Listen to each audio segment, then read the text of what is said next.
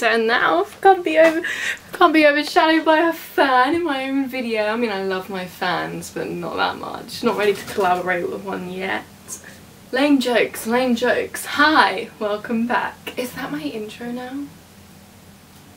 My room's messy. I'll solve it. I'll just zoom you in a little bit. No? Now you're too close. Do I have to sit back a bit? I just zoom you out. You can deal with the mess. Part of my personality. Welcome to the channel. I got new shoes. Look how shiny they are. Not for long. Imi, your ADD is showing. Today I'm doing a highly requested... No, the video is not highly requested. It's been highly requested of me to talk about this topic, mainly on my Instagram, but I figured Instagram only allows stories to be like 1 minute long. I don't know if you can tell, but this video is a little bit more than 1 minute long, so we move. Let me just access my notes real quick. Before I jump into it, I just want to give the obvious disclaimers. If you've read the title, you'll see that we will be talking about topics of weight loss, which can be triggering for some people. So number one, we're going to be talking about triggering subjects. I'm going to be lightly touching the subjects of various eating disorders. There may be some transformation pictures somewhere like popping about. If you are here because you're in some form of desperation over losing weight, it's all you think about, I will be leaving some resources in the description to various resources. Another thing, obviously I'm not recommending people to go out and try this method of weight loss. That would be highly irresponsible of me. You should always consult your health professional when trying out new things, even if you're changing up your diet. Ask your doctor first. Also, the last disclaimer, I'm sorry that this was very long. I am going to be getting into some potentially TMI subjects. I promised that this would be a completely honest and candid and open video, so it is most likely going to get taboo at some point, especially because, you know, we're talking about what we're talking about. On that note, we today are talking about weight loss pills. First of all, let's start off just covering the bases of what I mean when I say weight loss pills. I'm talking about pills or supplements that you can get either over the counter or through medically prescribed means that aim to help you lose weight, whether that be through laxative means, whether that be through appetite suppressants, or whether that be through what do they call it? Absorption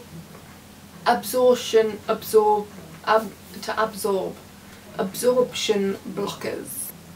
We'll get more into that later. Obviously, so the main difference between prescribed ones and over-the-counter ones, companies have to adhere to a lot more rules and guidelines in order for something to be considered a medication. They go through much higher testing, they have to be mandated and regulated properly, you'll have to go for checkups with your GP or physician. There are multiple things that can make you exempt from being able to take them and stuff like that. Ones that you can get over the counter tend to be cleverly marketed as different things. For example, detox teas, we've all seen them. Some of them are marketed as like vitamins. Because they're not considered a medication, they don't have to go through so much testing, is what I'm getting at. Sometimes, or at least in America, I know that you can get certain weight loss pills that would be prescribed by a physician that you couldn't get without a prescription. You can get them also over the counter without a prescription.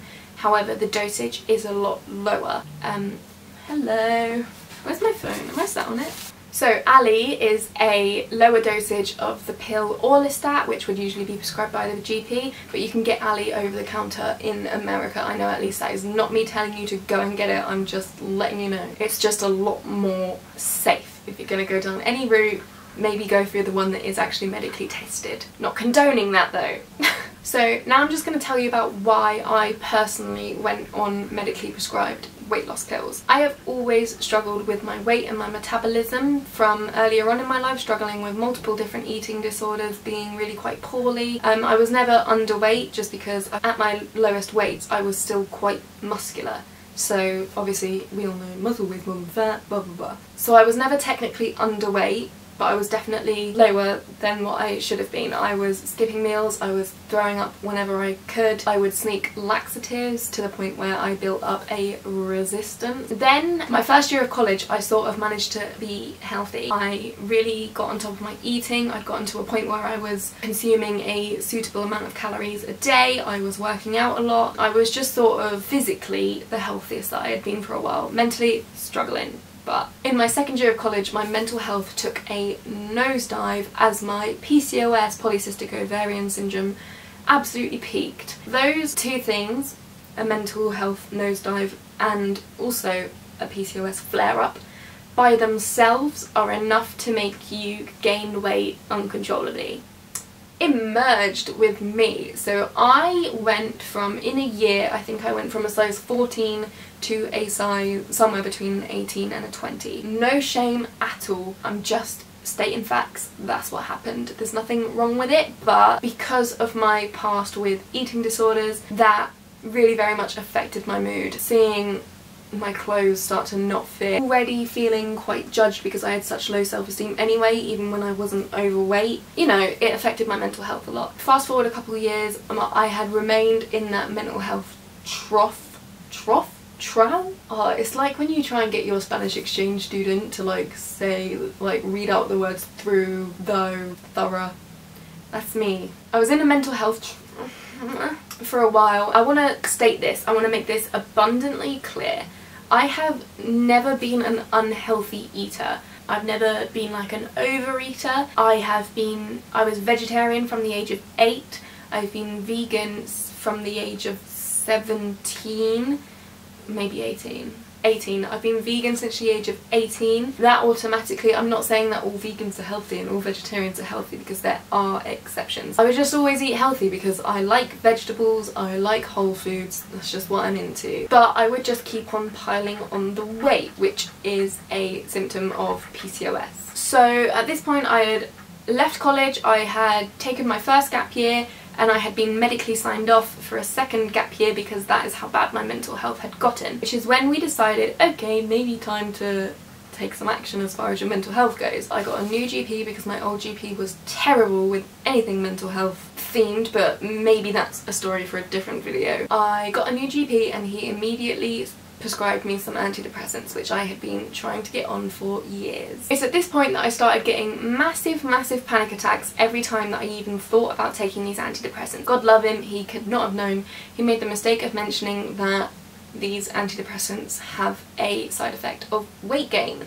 which made me spiral. I got back in that headspace. If anybody has experienced it, then you'll know it's an obsession and a paranoia and a phobia of putting on weight. So I could not go near these pills without literally breaking down and crying on the floor and shaking. After a year of trying to take these pills, I had a new GP, a new GP, who suggested that maybe my mental health issues were sort of all tied back to low self-esteem, which she was definitely right. So we decided that I would start trying to lose weight. I joined the gym in August of last year. Here's a picture of me on my first time in the gym. What a baby. So I joined the gym in August of last year. By November I had managed to lose about 6 kilograms. I was eating healthily, I was working out almost every day. If you do the maths, it should have been a lot more. Not it should have been, but the way that things were going, if my body was a normal body, it would have been a lot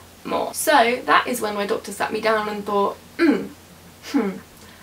something's not right there. She decided that my PCOS and symptoms from that had made it so that my body would not process fat properly. That is when she made the decision to put me on weight loss pills, or I guess in this case they're more fat loss pills. So that is why I've been on weight loss pills.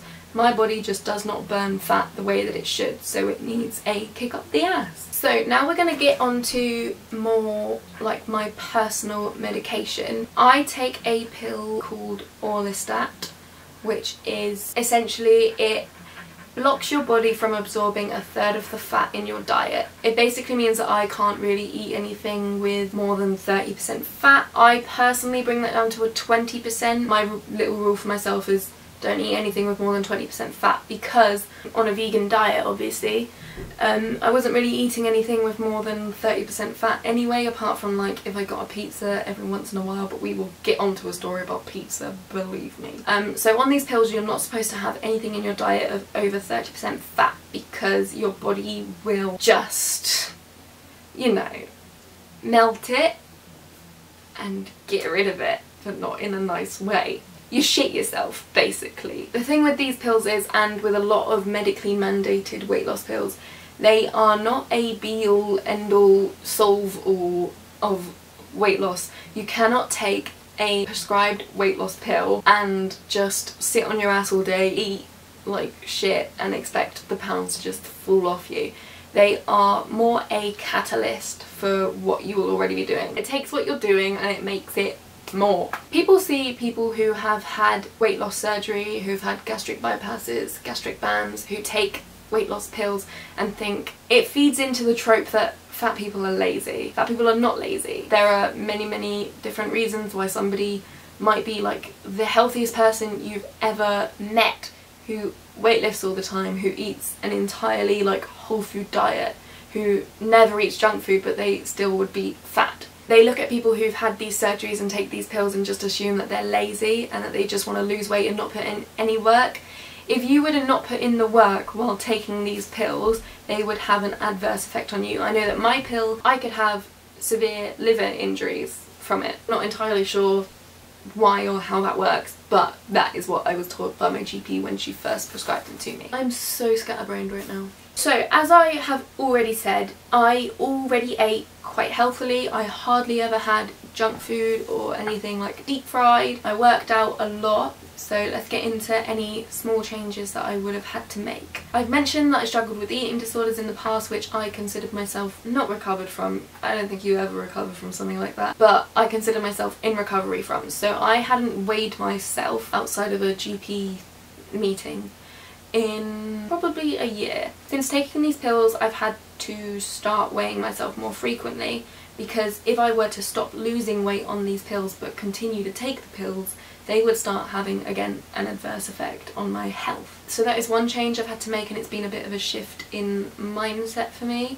to try and weigh myself regularly but not let myself get beaten up by it. Again, on a similar note, I did for a little while have to track everything that I was eating, which again is quite triggering for anybody who has an eating disorder. I probably should have done it for longer, but once again, it triggered the fuck out of me, so I had to stop.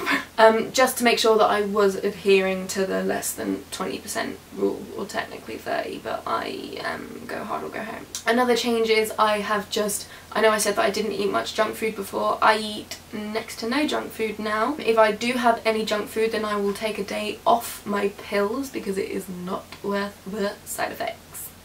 More on that later. And to be honest, those are really the only changes that I had to make in my personal life. So some tips if you are prescribed a sort of absorption blocker like Orlistat. If you're not already eating a mainly whole foods based diet, try and make some adjustments here and there. Eat more of a high volume of calorific veggies and fruits. Try and eat less meat, and also just get rid of butter. It's too much fat, you can't fit it into your macros even if you try hard. Stop frying things. If you are making dinner and you have something that you would usually fry, I just either roast it or bake it. If it is one of those things that you have to in some way have it in a frying pan, use like fry light instead of like dousing it in oil. Just make sure that you're keeping active. It will stop your body from stagnating quicker, because you won't be allowed to be kept on the pills if you stagnate.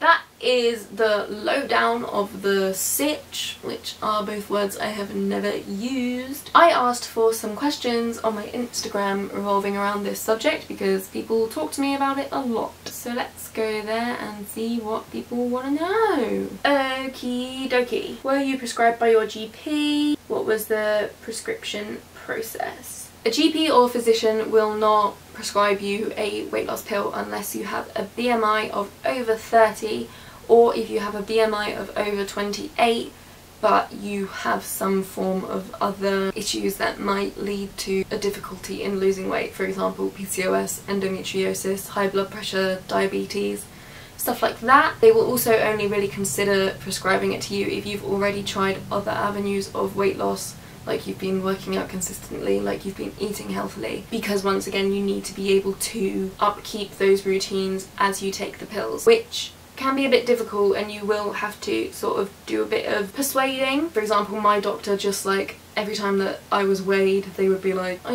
maybe you should try exercising more, eating healthily, which is a whole other thing about fat phobia within medical care. Like, even doctors sometimes just see a fat person and think lazy, which we all know not to be true because we don't live in the Middle Ages. In the Middle Ages, fat people were seen as better. We don't live in the 90s. But yeah, they were prescribed by my GP. The process of being prescribed them was just that I had to convince her that I had been eating healthily and working out. It's good if you bring somebody as a witness. My mum always used to come to my GP sessions with me and she'd be like, she eats so healthily, she works out all the time and she's not losing any weight, or she's not losing as much weight as she should be, factually. Like, she's burning this many calories a day, she eats this many calories a day, she's in a deficit, why is she not losing weight? Does it suppress your hunger in any way? Because I'd love help with that if they do. My personal medication does not suppress my hunger, or at least that's not supposed to be an effect of it. One thing that I will suggest is I will never suggest taking appetite suppressant pills. What I will suggest is try and eat a higher volume of calorific veggies and fruits.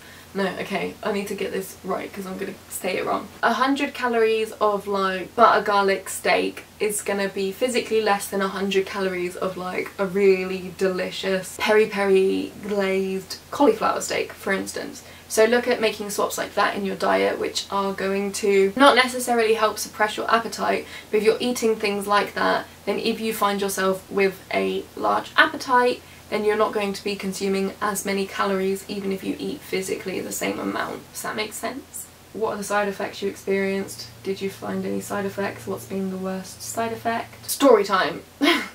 Around Christmas time, I made the decision to have my first bit of junk food since being on these pills. I ordered a medium pizza from Papa John's with no cheese because I thought that'll get rid of all the fat. And I didn't take the pill when I ate that, but I did take a pill with lunch earlier on that day. So I ate the pizza, no problems, whatever, had a lovely night, good food, you know. The next day was, I think, Christmas Eve, and I decided to go to the gym because it would be nice and empty, and I wanted to use the free weight section because I don't usually use the free weight section if it's really busy because I just find it really intimidating. So I get to the gym, I'm feeling great, had a great night, maybe a little bit hungover, but other than that, I'm just going to lift some weights, I'm going to get those endorphins going and everything's going to be great. So I do my warm-up and I load some weights onto a barbell to do, I think, sumo squats. So I was doing sumo squats. So after my warm-up, I'm preparing to do my first squat and I get to the bottom of my squat, and this is where it's going to get TMI.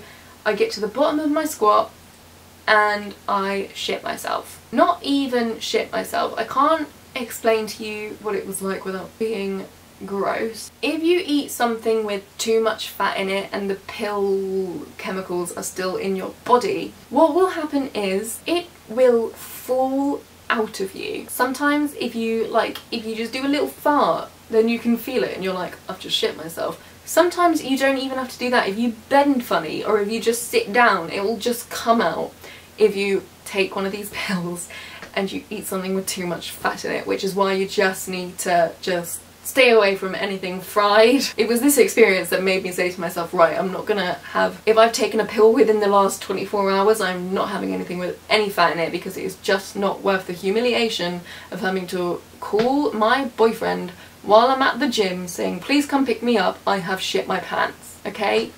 Nothing will ever be worth that. So that was the main side effect that I experienced. With my particular pills, another common side effect is stomach cramping. I've mentioned a couple of times that I have got PCOS, so I'm not sure if my stomach cramping is ever PCOS related or orlistat related. I do get really bad cramping, but who knows what that's from. I lost my train of thought. I'm sorry, my ADD is flaring up. A lot about how much weight has it helped me lose, blah blah blah. I mean, hopefully if you're triggered by this sort of talk you would have clicked out by now, but just so you know, we're going to be talking about weights here.